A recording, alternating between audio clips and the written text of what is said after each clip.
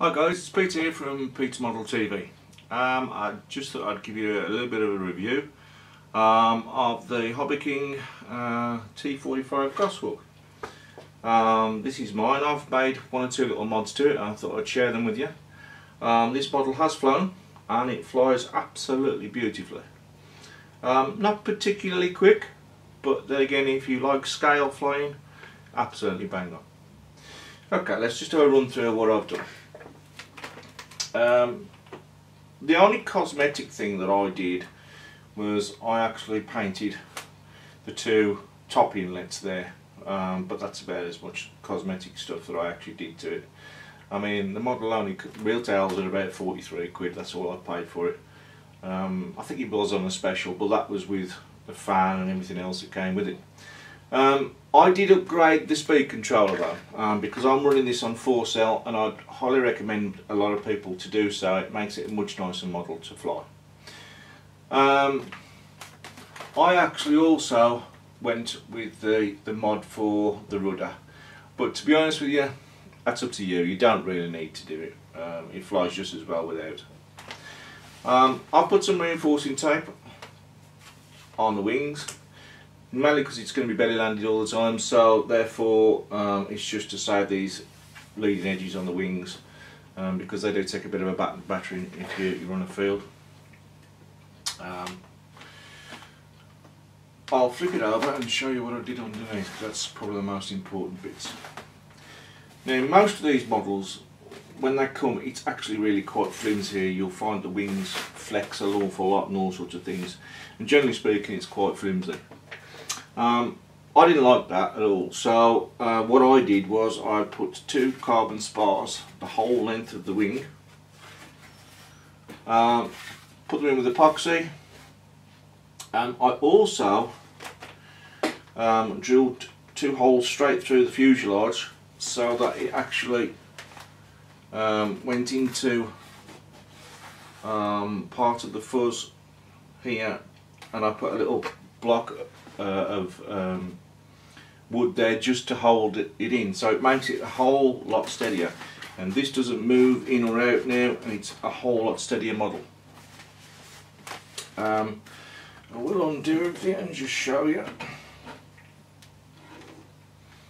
Now, fan, everything already comes with it, it's all in there. As I said, all I did was I drilled and put two tiny pieces of plywood there just to hold these wings in place.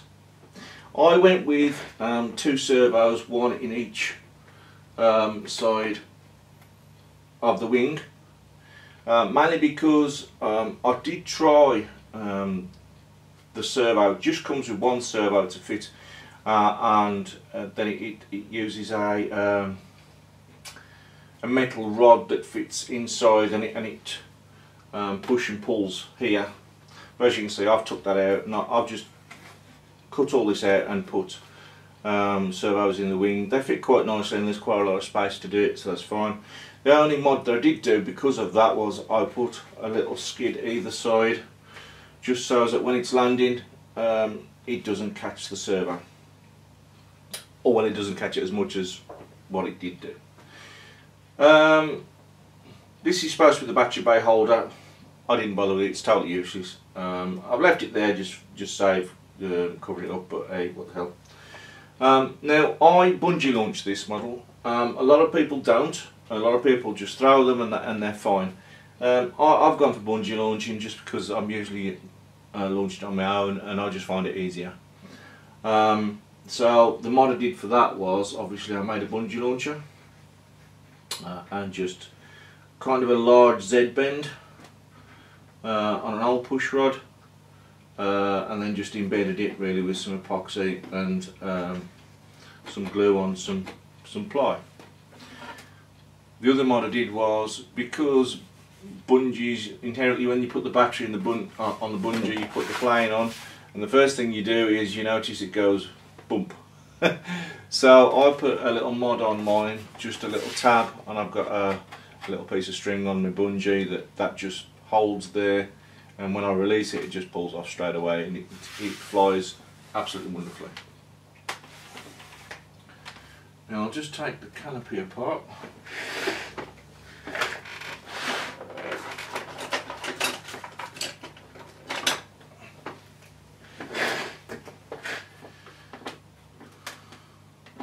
Now mine's probably a little bit over-engineered, guys, but this is what I did. So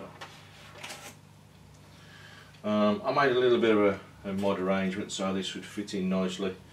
Now it actually comes like that, all cut out, but I think what you're meant to do is glue it in. But to be honest with you, it was all nicely cut out, and it just seemed a bit silly to me to have all this nice space and then be trying to work with a 3-inch gap underneath it. So that's why I didn't use that battery back. So that now becomes my entry to all the electronics.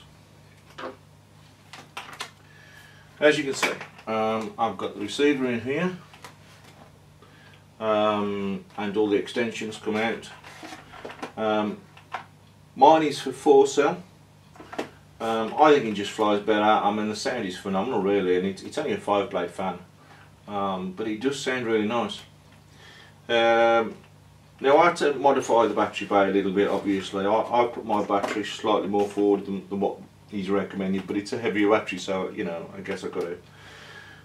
I just made a little bit of a ply stopper there, stop the battery going anywhere, and I put some velcro in the bottom so the battery doesn't shift.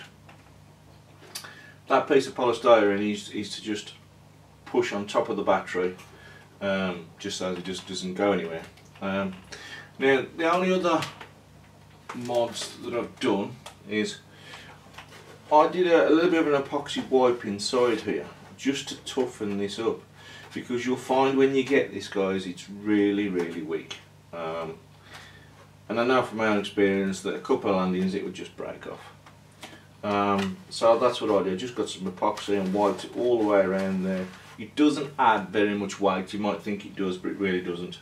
And what I found is it's probably the most effective way to toughen that up a little bit, and now it is really quite tough, you know, so that they'll stand a little bit of hassle. Now when you get it, guys, when you get yours, you'll notice this cone is absolutely rubbish. They are, I mean, it's maiden flight, basically it landed and it's broke apart. So I brought it back home and I thought, well, let's try and reinforce it a bit. So what I did, looks a bit shabby at the moment, but it's not too bad, is I put some reinforcing tape inside and some glue, and I put some glue on the outside and got it as smooth as I could, and then I resprayed the whole thing, and this is actually, it's not brilliant, but it's quite firm now, and it's flown since a couple of times, and it works a treat. I'll put some reinforcing tape underneath here just to help things along so that this is not going to fall apart. That's really just to hold the air where the aerials are for the 2.4 receiver. Same for this really, it's just a bit of protection just on this skid really, for when it lands. As you can see, guys, the fan is in there. It's just a stock 5-blade fan. It comes with it, but it throws it along quite nicely. It's not ballistic, I wouldn't say this model is. I guess you can up it if you want. I mean, a friend of mine is going to put a 12-blade Chanson fan. A friend of mine is going to put a 12-blade Chanson fan in it. So we'll see how that goes. All I could say is the mods that I've done to this seem to work. Entirely up to yourself whether you do them or not. But when you get this, you'll find that it's quite a flimsy model, and you think that's why it was only 40-odd quid. Having said that, if you put a little bit of time in, I mean, I didn't spend that much time with this, to be honest with you. It really is worth it. So much so, I'd say that this flies now absolutely on rails. It's absolutely beautiful. The main mod that I did was put in the wing spars in, the carbon wing spars, and I tell you what, that they really make a difference. It makes it a lovely model to fly. Some others might tell you different, and whatnot. I can only tell you what my experience is with this model. I think it flies lovely.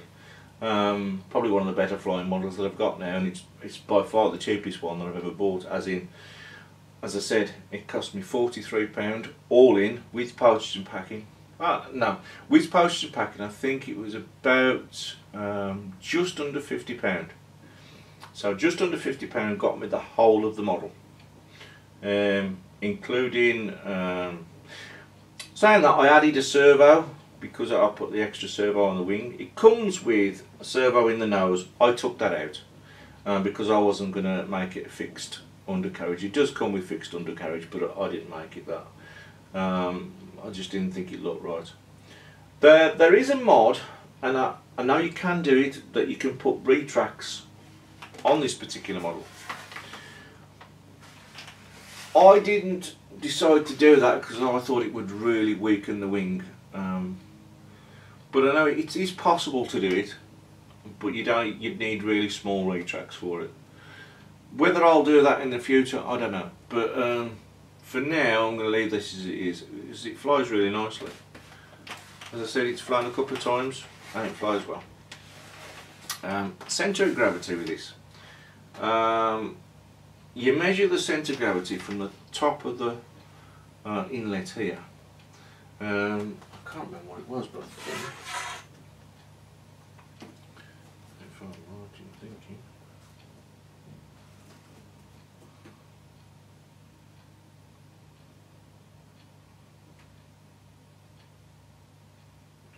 yeah, centre of gravity is 145 millimeters from the top of this lip.